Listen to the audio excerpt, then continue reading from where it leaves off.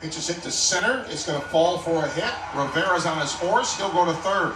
Gators have runners at the corner.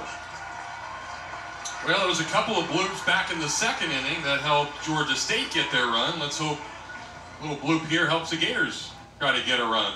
Pitch up in the zone again, so that's why it was able to be punched into center field. Just right off the end of the bat, Rivera does enough. And I love his approach here in the few games we've gotten to see him. Everything has been the middle of the field to left center. He's not tried to pull off balls, hit it too hard yet. He's just got a nice, smooth, compact swing that's working.